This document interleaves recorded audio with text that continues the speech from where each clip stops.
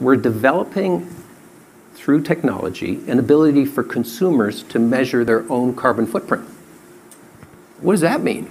That's where are they traveling? How are they traveling? What are they eating? What are they consuming on the platform? So, individual carbon footprint tracker. Stay tuned. We don't have it operational yet, but this is something that we're working on.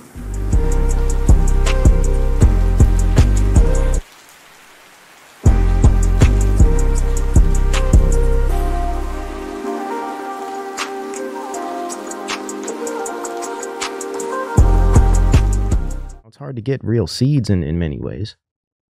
Chemtrails, dropping poisons. I mean, all of these things are fact. They're fact. And it is my belief that most of our illnesses come from these environmental harms, right? It's pollution, as well as these GMO foods that change genetic DNA. I'm going to show you something in a minute about that. And just eating seed oils and synthetic foods and things that should not be eaten.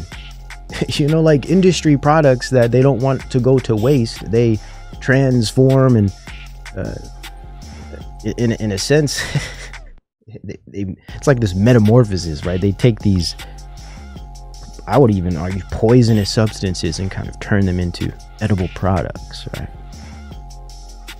I think most of our illnesses come from these things personally, but you know, that's just an opinion. And there's evidence that would suggest these things are more correct than not. But let me show you this real quick here. Climate change creates instability, which creates insecurity in some places, and you can end up, the fighting in Syria started really as a result of a drought. And so it can actually drive military missions and force the military to become involved in places and at times where they wouldn't have had to otherwise. So you see, they're already trying to imply that military intervention will be needed to address certain climate issues. Now, of course, he's referring to other countries, but we see what they're doing in the news here, ramping up the alleged crisis here when it comes to climate. This is stuff just to keep your eyes open for things that are happening, especially when having conversations with people in the real world that tend to be completely oblivious to some of these things. Let's look at Jane Goodall in Davos. And this relates to climate change. Depopulation has a lot to do with climate change as well, because their whole view is that there's too many of us on the planet and we are harming the earth, and therefore climate is changing in a way that is unnatural. And let's see what Jane Goodall, you remember the monkey lady, right? Let's see what she has to say. We cannot hide away from human population growth because, you know, it underlies so many of the other problems. All these things we talk about wouldn't be a problem if there was the size of population that there was 500 years ago. Wow, 500 years ago, she says. Can you believe that?